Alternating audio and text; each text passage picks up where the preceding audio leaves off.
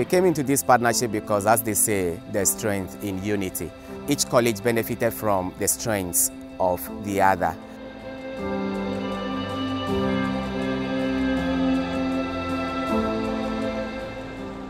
We realized that the three colleges had issues similar. So we decided to partner with them instead of going solo.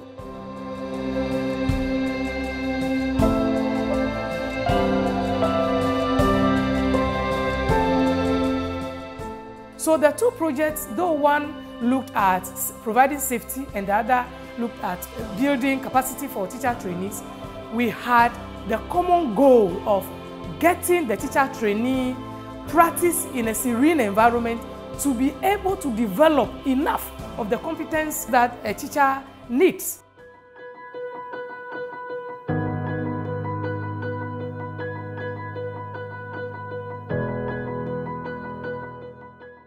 The teacher trainees did not have enough exposure to practical teaching, so we set out to fill that gap. We had to include on-campus teaching practice sessions on the academic calendar and then on the school's timetable. Good afternoon, class. Good afternoon, so that the teacher trainees on campus will have enough practical experience before they go out to do off-campus teaching practice with live children. So I want all of you to participate. Is that clear? Formerly, we had 3 weeks of on-campus teaching practice, but now we have 5 weeks. We have seen a great improvement. The majority of the trainees recorded grade A in on-campus teaching practice.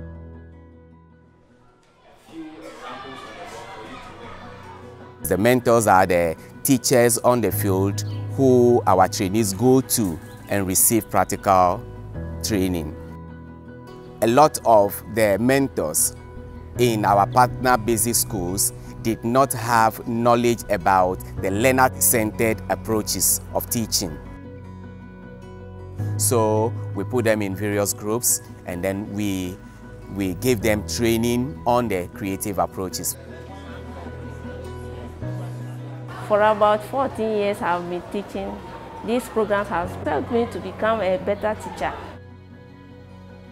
Above all, we empowered our mentors to also be part of the assessment of our trainees, something that used not to happen. The mentor assessed by writing something brief about the performance of the mentee and then forwarding it to the lead mentor. Then I now share it when their tutors from colleges education visit. It motivates me because when I'm doing well in the demonstration school, they will know. And when I'm doing bad, they will know as well. These activities were undertaken in all the 3 colleges.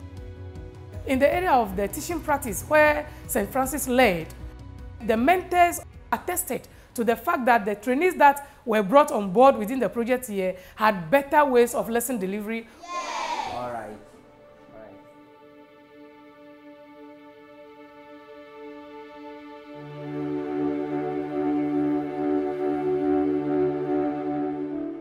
The first quarter helped us to carry out sensitization workshops for all stakeholders within the project. Following that, we had to go into the communities, carrying out intra-community meetings with the community leadership, including the chiefs, the elders, the assembly members, the mentors, lead mentors, to earmark strategies in helping teacher trainees have a safer environment. And so we had a policy developed by these 3 colleges, and followed by that, we had cluster meetings with on-campus students to see how their safety was provided within the project duration. There's a strong collaboration now. Partnership communities are ready to welcome us, welcome our students, to provide them the needed support in the various schools. Our collaboration had benefited us so much, and we are still reaping the benefits and will continue. We still visit each other, going to each other's college, making inputs to practices, and taking advice, pieces of advice from each other. The 3 partner colleges are now closely knit together, and the project team members have said that there should be another project beyond this one. Now that the new curriculum is coming, we want to see inroads or ways through which we can build on so that our partnership can be stronger, so that we can move the college further.